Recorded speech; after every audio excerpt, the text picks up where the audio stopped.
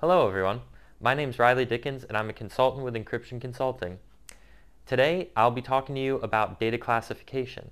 So in this video I'll be talking about what data classification is, the different components of a data classification framework, and then I'll give you an example of a data classification model as well as the different roles and responsibilities that are a part of it and the clear success criteria you need to have a strong data classification framework. So most organizations have data classification policies in place, but many of them don't really affect the behavior of users since they don't really see it as important or it's not very clear to understand, and that's one of the biggest parts of creating data classification policies.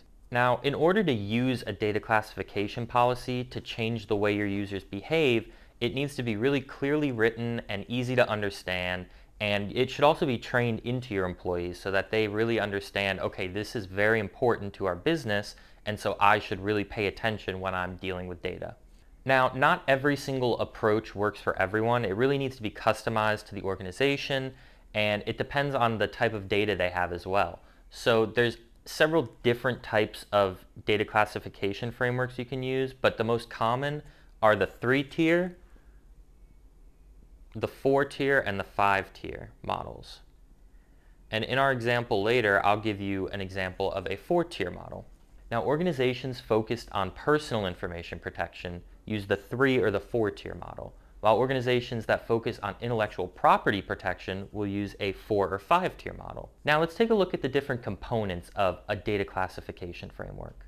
So when looking at the different components of a data classification framework, there's usually 4 different parts, as you can see here. And the first part is the most important part, the data classification policy or scheme. Now, this policy is extremely important because it defines the different levels and it describes in meaningful terms to the organization what those different levels mean and what types of data need to be classified in those levels. Now, the second component of a data classification framework is the data labeling guidelines, and these focus on naming the data.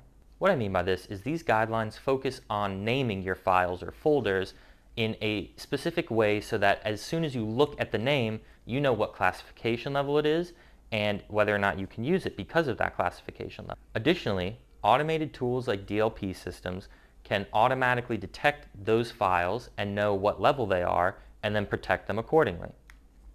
Now let's take a look at our third component, the data handling guidelines. And these deal with how data is handled. Now, this deals with how data is stored, how it is used, as well as how it is transferred to other users. These guidelines provide specific requirements needed to protect data at certain classification levels. Now, our final component, the data classification directives, actually deal with classifying the data itself.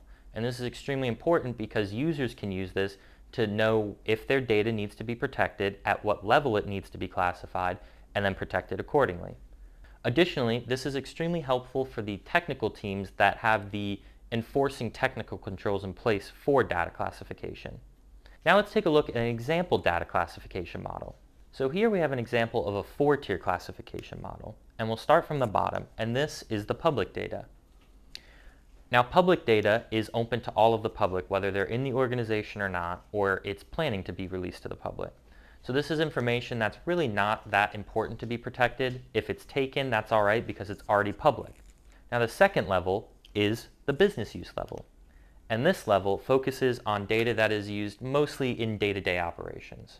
Now, this is still sensitive information, so you have to have the right approvals in place to actually use this. But if it's lost or compromised, it's not that big of a deal. It wouldn't cause any huge issues in your organization. Now, this level is data that's used every day. And you do still need the proper approvals to use this data. Anyone off the street couldn't just access it, but it's not so sensitive that if you lost it, you would lose millions of dollars. Instead, it's just sensitive information within your company. Now, our third level is the confidential level. And the confidential level is even more sensitive information, and this could actually cause big issues if it's lost. So confidential information that's stolen could cause a competitive advantage that you may have over a competitor to go away. And this is a big issue because this could be certain products or documentation that only certain people should see. And so this is why, much like the business use level, you still need the proper approvals, and less people at this level have the confidential data access level. Now our final level is the restricted level, and this is the most restrictive. Now the restricted level has the most sensitive information, and this is where you may lose your competitive advantage in the market as well as millions of dollars to your organization. Now this causes issues with regulations and standards as well, because you may come out of compliance if you lose this data, and that can cause huge fees or potentially jail time. Now, like the confidential and business use levels, the restricted level does need approvals to use that data, but it is extremely small. There are very few people who can actually access restricted data. Now that we've seen what a 4-tier model looks like, let's take a look at some of the different roles you may have in a data classification framework. Now, the first role we'll take a look at is the data owners. And the data owners are extremely important because they actually own the data set, and they're in charge of classifying their data based on business use as well as the sensitivity of the data itself. Now, the data owners actually write the data classification directives for their certain data sets. And this is important because they're in charge of making sure that their data is stored properly as well as classified and identified properly. Now, the second role we'll take a look at is data handlers. And as their name suggests, they actually handle the data. What they do is they make sure that all the practices are being followed properly based on the classification level of the data, and that any access, transmission, or storage of the data is being properly followed. Now, our third role in the data classification framework is the business unit sponsors, and these are actually extremely important members of the organization. What they do is work within their business unit to bring awareness to data classification and how important it is. And they make sure all the different employees throughout the business unit know how important data classification is and that they're following the proper protocol when classifying their data. Now, this also deals with the different training that you might do for employees in a business unit. Now, our final role is the information security team, and they make sure that all the technical controls are in place and enforced when dealing with data. So they're making sure that all restricted data can only be accessed by those individuals who actually need it for their business use. Now, finally, we'll take a look at the critical success criteria you should look for when designing your data classification framework. Now, when looking at the critical success factors, we really need to start with easy and simple goals. And these are important because, like I mentioned previously, when a user looks at data classification frameworks or any documentation relating to it, they need it to be very simple to understand so that they don't get overwhelmed and end up having to dig through multiple pages of documents. It should be very, very simple for anyone in the organization to access and use that information. Now, additionally, like the business unit sponsors do, you should make sure that training and awareness are in place for all employees.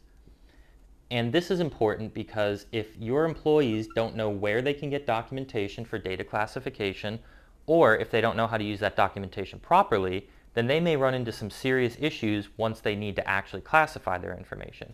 And if public information is set as restricted information, that's not as big a deal, but if restricted information were to be classified as public information, that is a huge issue, and that data could easily get out to anyone. Now, in dealing with the different members of your organization, you need to make sure that roles and responsibilities are very clear so that people know who they need to go to for certain approvals or different parts of the data classification process. Additionally, clear data owners should be set because these data owners begin the data classification lifecycle.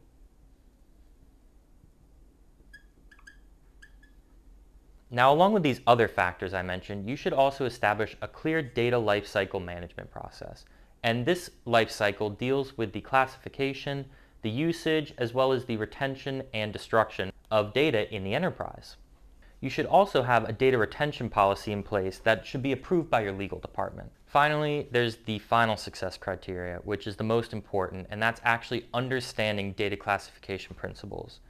If you don't understand how your data classification process works, then you run into a lot of huge issues with data classification down the line. And that's the end of our video on data classification. If you'd like to learn more, please visit our website at www.encryptionconsulting.com. Thank you.